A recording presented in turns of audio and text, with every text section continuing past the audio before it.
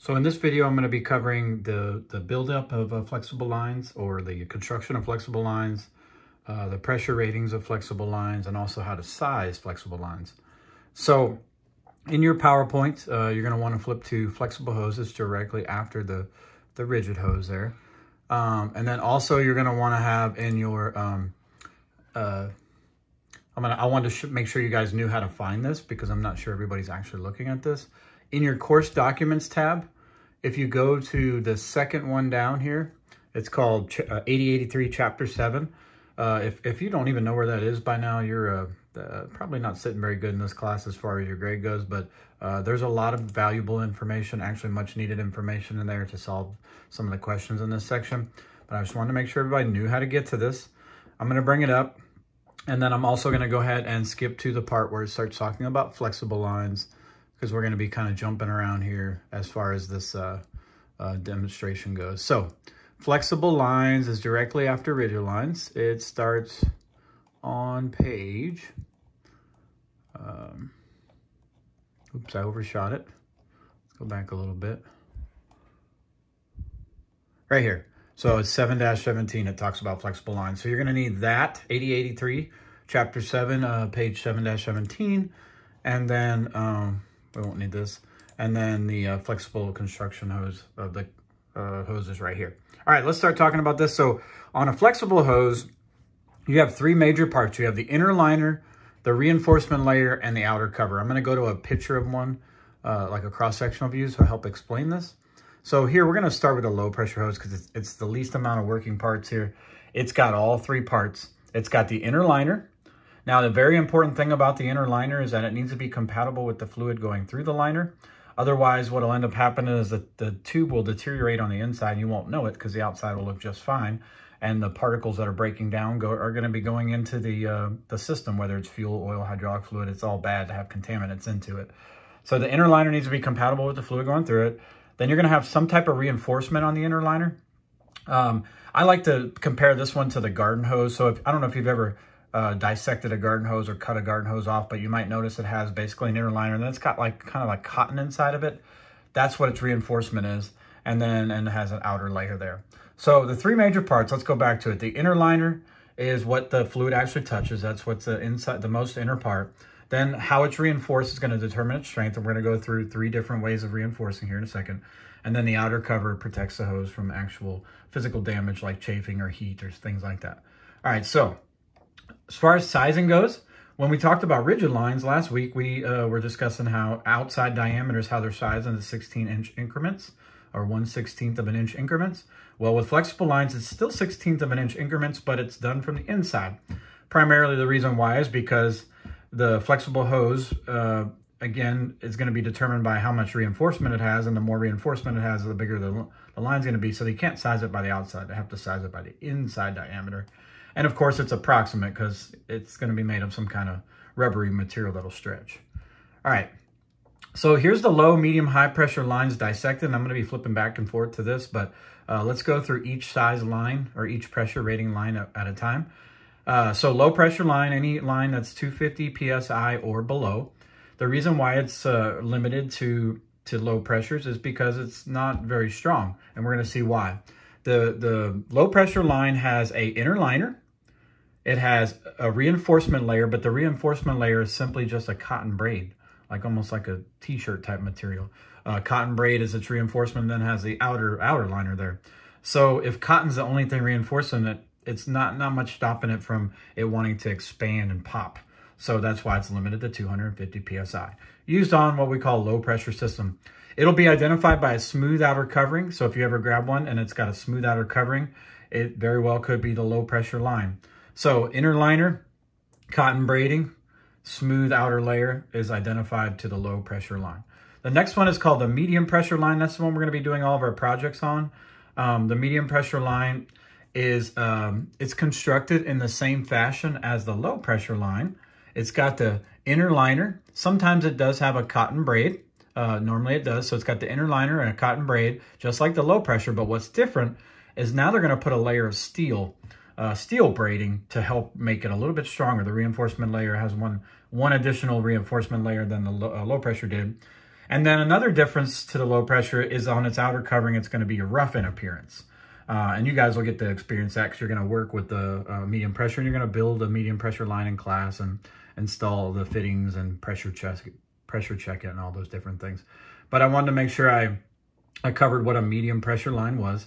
And again, it's got the smooth inner liner, cotton braid, metal braid, and then rough outer covering. The next one is called a high pressure line. Now a high pressure line is got even more reinforcement, obviously, as you would expect, than a low pressure and a medium pressure. So for example, it's got the inner liner. Sometimes it does and sometimes it doesn't have a cotton braid, but whether it does or doesn't matter. It's still got 2 layers of steel.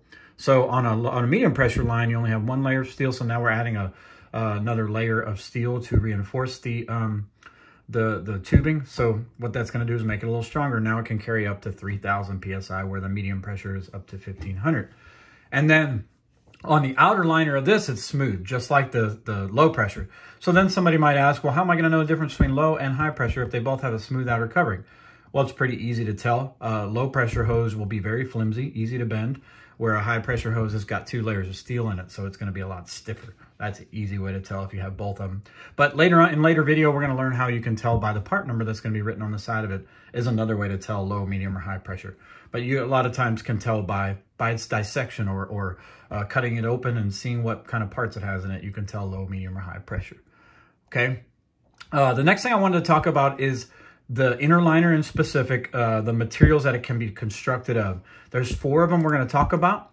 And if you go into, this is where 8083 is going to come into handy here. Let me see if I can get this to zoom in a little bit over here. There it is. So let's zoom in just a little bit more so you guys can see this. It's talking about here about the common materials that the hose is constructed of as far as the inner liner goes. And remember how I mentioned how the inner liner needs to be compatible with the material that's going through it? Well, here's why. So some of the common materials we're going to have in aviation are petroleum-based products like fuel and oil and hydraulic fluid, at least some of your hydraulic fluids. We're going to have some hydraulic fluids that are called phosphate ester-based fluids. And then you're going to have, some of them are just going to be air lines, also known as pneumatic lines. So there's going to be a lot of different things flowing through these lines. So let's talk about some of the common materials and what they're commonly used for. First one I wanted to cover is called Buna-N.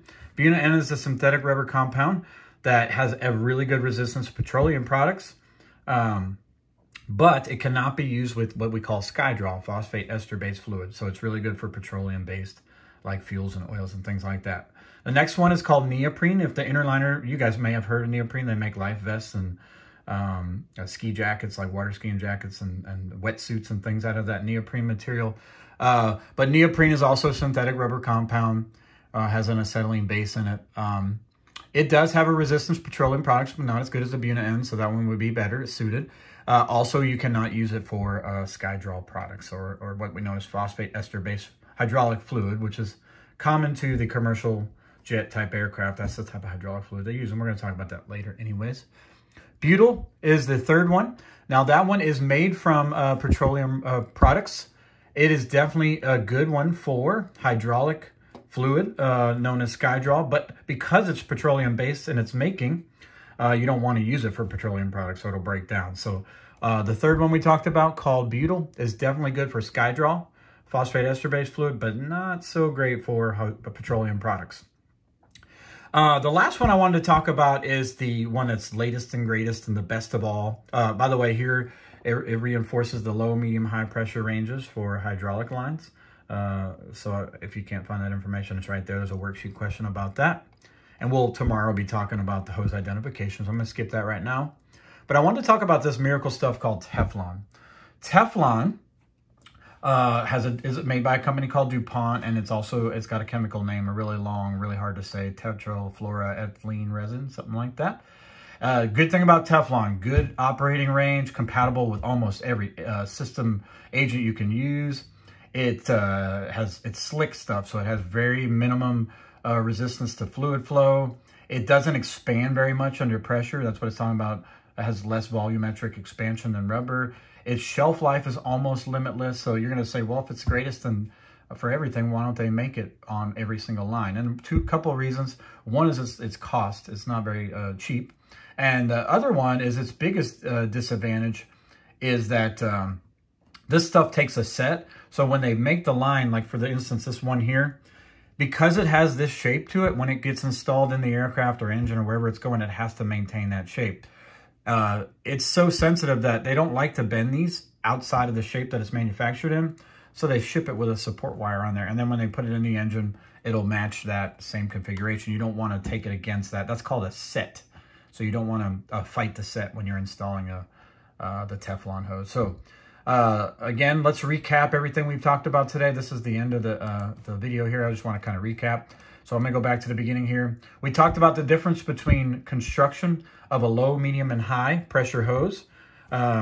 Basically, the inner liners that we talked about, the 4 materials that can be manufactured or be used to manufacture the inner liner. We talked about how the different reinforcement layers will determine its strength rating between low, medium, and high pressure, whether it just has 1 layer of cotton, whether it has 1 layer of steel or 2 layers of steel. What the outer covering would look like on all 3 of those. We talked about how flexible hose is sized in 1/16 inch diameter. On the inside diameter, I explained these 3 illustrations here in the cross-sectional view of the low, medium, and high pressure. And this really gives a good shot of the low pressure, just the 1 layer of cotton, the medium pressure, the layer of cotton and the steel, and then the high pressure, the 2 layers of steel braiding. And then we talked about, I went through all 3 of these, the low, the medium, high pressure. And then we talked about, and here is the information for the Teflon on the PowerPoint, but it goes way more in detail on the 8083, so I wanted to make sure I covered that. But the Teflon hose is identified by the stainless steel wire braiding. That's one thing I did forget to cover. The outer covering on a Teflon hose, it'll be stainless steel. It's very easy to identify a Teflon hose because all the other 3 look like rubber, whether it be smooth or rough on the outside, or a Teflon hose will look like stainless steel on the outside, braided stainless steel. And again, I've talked about it. It's definitely strong, good stuff, slick stuff. But like I said, it will perform or cause a set after prolonged use. All right, you guys. Hopefully you're watching these videos. This will help you substantially on the worksheets and the test. Again, stay safe, you guys. Wash those hands. Be careful.